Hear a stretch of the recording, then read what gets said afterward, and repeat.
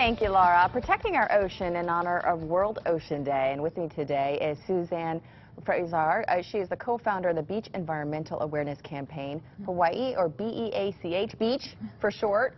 On more on what is happening on World Ocean Day, which is on Sunday. That's Good right. morning. Good Thank morning. you for joining us. Thanks for having us. You brought in an array of different objects that we are going to talk about, but let's start with plastic. Not only what plastic can do to our oceans, but to us too. Yes, actually all plastic is made with chemicals, and those chemicals leach out of plastic, especially when it's stressed. So heating it up in the microwave or in the sunlight or in the dishwasher is going to cause the release of those chemicals. So things like polystyrene containers like this one is not a good choice for hot food and hot drinks, because polystyrene is made with the chemical styrene, and that's toxic to the brain and the nervous system. So when you put hot food into this, the styrene leaches out into your food.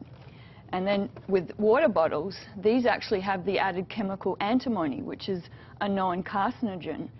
So when these are shipped, they'll get heated up in the sun. You know, they're in the ship, then they're in the truck, then they're outside the store. So you don't know how many times this bottle has been heated before you drink out of it.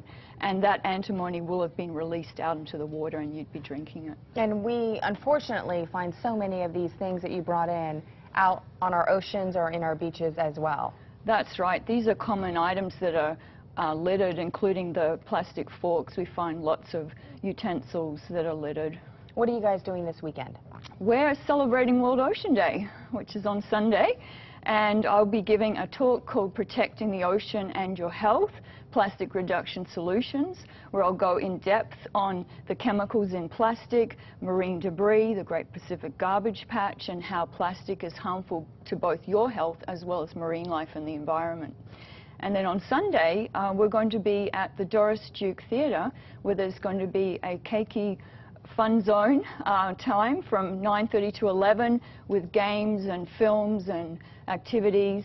And then there'll be films all day in celebration of World Ocean Day. And again, you're doing events every single day this weekend, Saturday and Sunday. That's right. World Ocean Day is on Sunday. If you would like to join in, we have all this information again on our website, which is KITV.com, or right there. I think we're going to pull it up on your screen and show you the exact times and where they'll be.